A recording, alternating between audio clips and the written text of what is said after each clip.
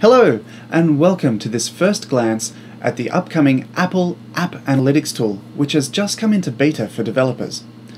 I'm Ricky, and I make apps, and I just got my access to the Analytics beta a few hours ago, so let's check it out. If you're part of the beta, you'll get a new, shiny App Analytics icon on your iTunes Connect front page. Clicking into that takes you to the overview screen for iOS apps. You get a quick breakdown of how many people are checking out your app in the App Store, how many actually buy it, as well as app units and sessions, which often rely on your customers having iOS 8 or having agreed to having their usage data shared back to Apple. So those numbers are interesting, but much less accurate.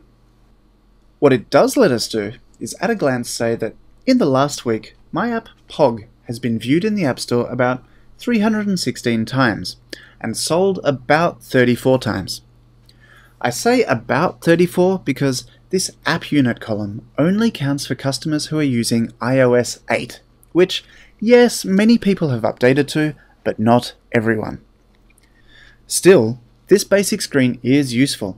It lets me know that about 10% of the people who look at Pog end up buying Pog. Now, Pog Cards has a much higher percentage at 24%, but as you can see, only 27 people looked at it in the last week, compared to 316 from the original Pog app. So these numbers will help me decide where I need to put in my efforts when it comes to marketing my apps. Pog Cards needs more general exposure. I need to spend more time getting the word out there. But when it comes to the original Pog app, the number of App Store views is okay, and I'm probably better off spending my time rewriting my App Store page, maybe a more enticing app description or better screenshots, something to better convert the people who look at the app but then don't buy it.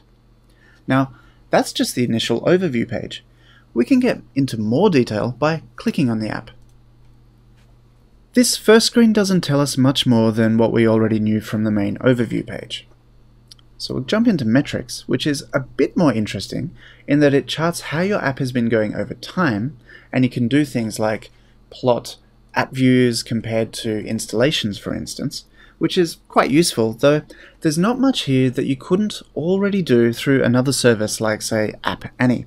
Or if you're also an Android developer, you've had tools like this on Google Play for quite some time.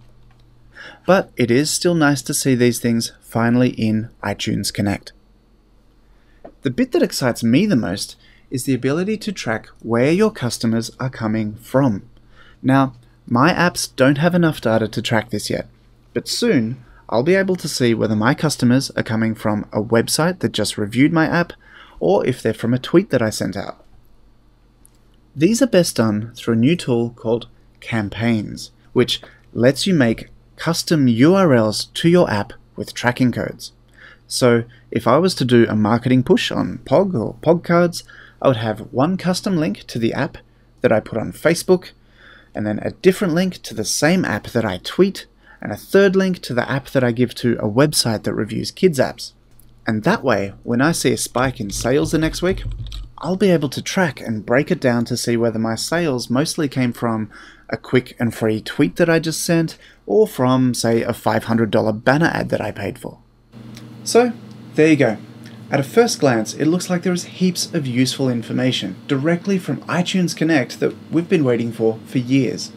Now, there's a lot more that I want to experiment with in custom campaign links, so I can tell if my customers are coming from a tweet or from a fan page or from a press release. But to begin with, the data that exists on day one in the App Analytics beta is really useful. So, if you get an invite from Apple about whether you'd like to participate in the beta, take it up. It's definitely worth it. Thanks for watching.